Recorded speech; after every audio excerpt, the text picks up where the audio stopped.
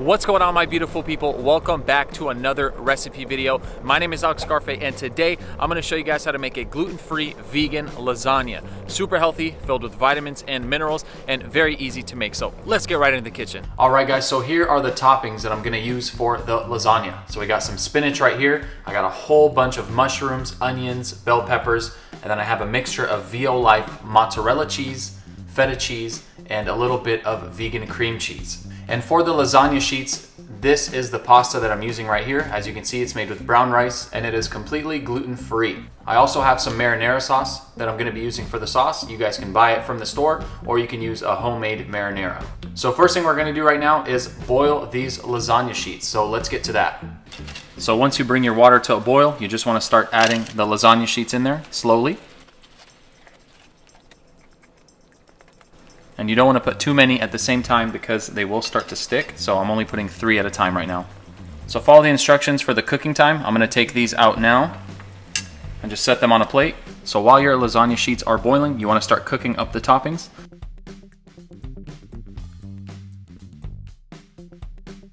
And I also added a little bit of avocado oil just so the toppings don't stick. Now we're just going to add some pepper and some salt.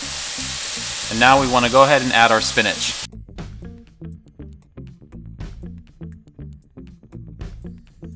Alright guys, so we don't want to cook it up too much because it's going to be cooking in the oven as well with the lasagna. So this is now done. We're going to take it off the heat and put it on a plate.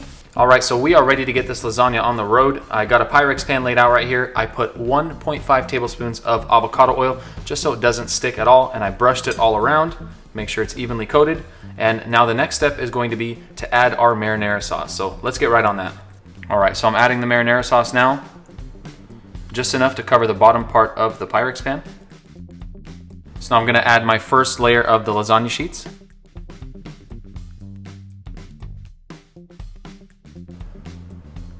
And now we're gonna add our filling.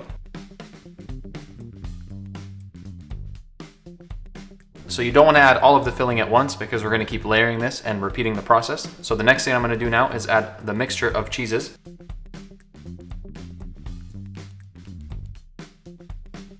And now we're going to add a little bit of more sauce on top of this.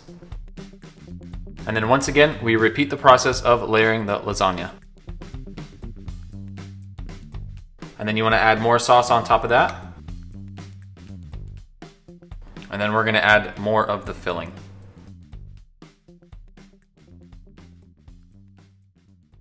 All right, and then we're repeating the process, adding more cheese.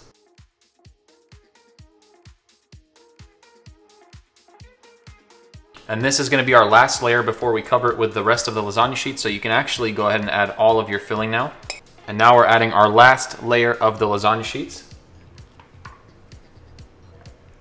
And while you're doing this, you wanna preheat your oven to 350 degrees Fahrenheit. So now you want to just smother this with your sauce and the cheese. So I'm going to go ahead and pour the marinara on here.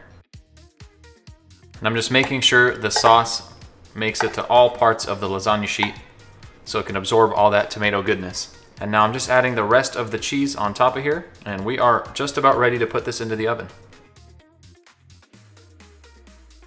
Alright guys, so now this is going to go into the oven for 30 to 40 minutes. Check it out, here is the final product. Getting ready to take a nice slice out of it and dig in, so let's do that.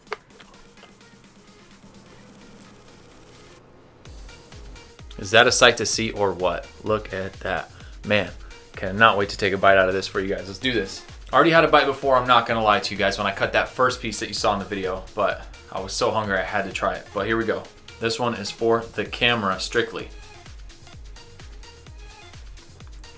Oh yeah, super, super good, guys. The only recommendation I have is I actually left it in for longer than 30 minutes, so you guys definitely want to put it in there for at least 40 minutes, you know, depending on your oven and stuff like that, or the pasta you're using. This gluten-free one said 30 minutes, but it actually needed a bit more time. So if you guys are going to use the same pasta, then at least do 45 minutes and you should be good. Hands down, that is some really, really good lasagna. Keep in mind, these are the toppings that I use. You guys can use whatever toppings you want or whatever your favorite toppings are. I think some vegan Italian sausage would go really, really good with that. Or some tofu, I think that would be great as well, but that Italian sausage, probably make it a even better lasagna. But with just the veggies, I feel like it's a much healthier alternative, and it's super filling, super tasty, got a ton of flavors. So if you guys enjoyed this video, please make sure to give it a thumbs up. Consider subscribing if you're not subscribed already. That would help me out a ton. And leave a comment down below and let me know what you guys thought. And as always, I will see you guys in the next video. Peace.